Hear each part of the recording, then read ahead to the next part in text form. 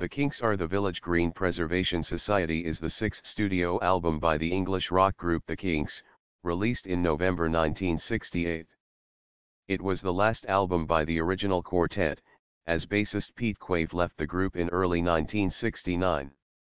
A collection of vignettes of English life, The Kinks Are the Village Green Preservation Society was assembled from songs written and recorded over the previous 2 years.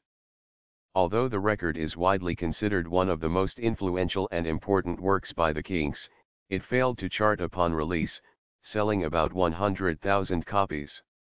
In 2003 the album was ranked number 255 on Rolling Stone magazine's list of the 500 greatest albums of all time.